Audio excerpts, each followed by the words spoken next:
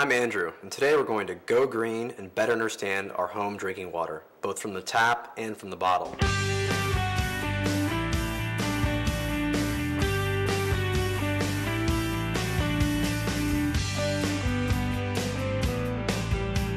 So the fundamental question when discussing tap water is pretty basic. Is it safe?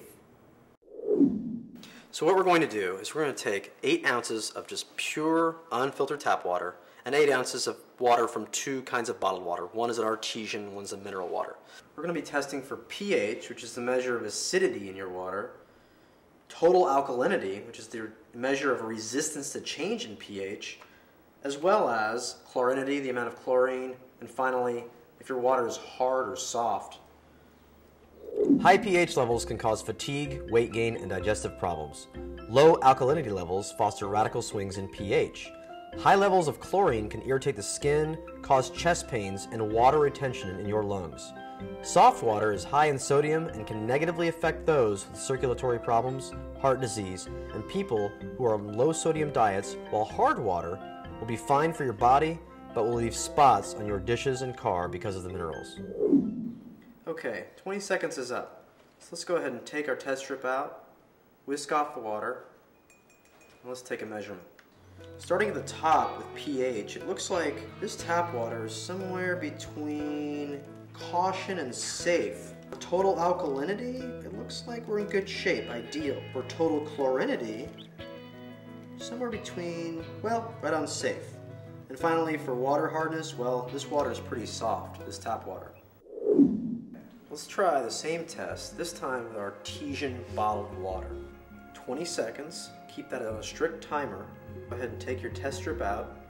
Let's find out how our bottled artesian water rates. The first test, pH, looks like we are, well, it looks like we're somewhere between caution and safe, which means our artesian water is slightly acidic. Next test is a total alkalinity, and it looks like we're ideal there. Chlorinity looks pretty safe, and finally, water hardness, again, soft on artesian water. Okay, let's try the mineral water. This one is a popular name brand mineral water. Again, 20 seconds with your strip. And again, make sure to whisk away the moisture off your test strip before you compare it to the chart. Starting again at pH, wow, looks like our pH is somewhere between dangerous and caution for this popular brand of mineral water. Alkalinity, total alkalinity, which is the resistance to change in pH, low. Total chlorinity, pretty safe. And finally, water softness, well, it's kind of off the chart on soft. Another thing to keep in mind with bottled water is the amount of energy it takes to bottle and ship it. According to a 2001 report of the Worldwide Fund for Nature, roughly 1.5 million tons of plastic are expended in the bottling of 89 billion liters of water each year. The production of the plastic itself produces emissions and exploits enormous amounts of fossil fuels. Additionally, the amount of fuel consumed by trucks to transport bottled water compromises our environment and taps our natural resources. Let's review. Test your water with a home water test kit.